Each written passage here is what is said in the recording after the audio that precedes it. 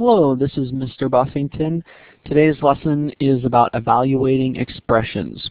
We're going to take a look at an expression, then we're going to point out the terms, variables, and coefficients inside of that expression. Then we'll go ahead and evaluate some expressions. So there's a lot that we have to do today. Let's go ahead and get started. The first expression we want to look at is 4x minus 2y plus 5. That's an expression right there.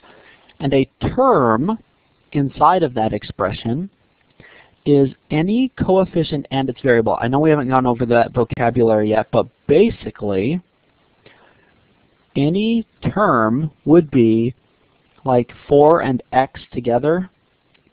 That is one term. All right, that would be our first term. Our second term then would be negative 2y, and our final term would be 5. Remember to notice here that when there's a negative number, that's included in the term. So our terms are 4x, I'll show you, 4x, negative 2y, and 5. Those are the three terms inside of this expression. Now let's talk about the other vocabulary that I mentioned. I mentioned the words coefficient and variable. In a term, for example, the term 7xy. Inside of each term, there are coefficients and variables. Some terms may not have variables inside them if it's just a number, but in this case, we have a coefficient and a variable. The coefficient refers to the number in the front here. The variable refers to the letter or letters that follow the coefficient. So in this case, the coefficient is equal to 7. The variable is equal to xy. Let's look at this expression. Before we evaluate this first expression here, I want to identify the terms inside the expression. The first term is 3x. The second term is 5y. Within those terms, there is a coefficient of 3, a variable of x, and in the second term there's a coefficient of 5 and a variable of y. So we can see inside of this expression we have our coefficients, variables, and terms. Let's go ahead and evaluate this. We're given information. If x is equal to 4 and y is equal to 2, we're asked to evaluate the expression 3x plus 5y.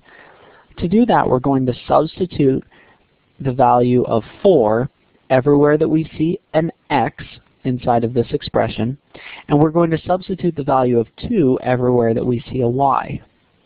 When you have something like 3x, that means 3 times x. So when we substitute the value of 4 in there, we'll say 3 times 4. Same with this. 5y means 5 times y. When we substitute the value of 2 in for y, we'll say 5 times 2. So now we have an expression that we can solve. 3 times 4 is 12, and 5 times 2 is 10. So there is the next step, in solving this expression. And 12 plus 10 is equal to 22.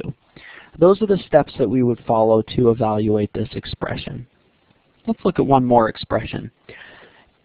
If a is equal to 7 and b is equal to 2, we're going to evaluate this expression. So we take the value of 7 and substitute it in where we see a inside of this expression, and we take the value of 2 and substitute it in everywhere we see b in the original expression. We have 3 plus 7 minus 2 times 2. Now we have to think back to the order of operations. 3 plus 7 is inside of parentheses, so we're going to do that first. 3 plus 7 is 10. And because there's a minus sign in between there, we know that we're going to do this multiplication before we do that subtraction. So we can go ahead and do that at this same step. 2 times 2 is 4. And to solve this expression, we'll say 10 minus 4, and that's equal to 6. Let's look at another type of question before we go. This is actually a word problem, and I'm asking what expression will we use to solve the question. Jim and Jane like to go running in the morning. Jim runs twice as far as Jane. What is the combined distance they travel? Let J be the distance that Jane runs. So we need to say J is a variable, and it represents the distance Jane runs. So we have to look at these 4 expressions and find out which one of these will show us the combined distance that Jim and Jane travel. Let's go ahead and start at the bottom. 2J. That means 2 times J, or twice the distance that Jane runs. Is that going to be the combined distance of Jim running twice as far as Jane and Jane running? That's not. That's just going to be 2J is going to be as far as Jim runs, twice as far as Jane. Maybe I should have used names that had, like, I don't know, Elsa or something. Maybe we wouldn't have 2 J's in there. I don't know. Anyway. This one here says 0.5 times J.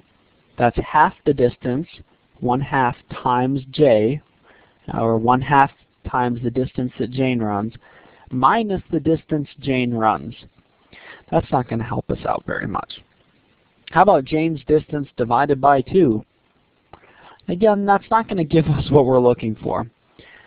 The first expression we have here says J, or the distance Jane runs, plus 2 times the distance Jane runs.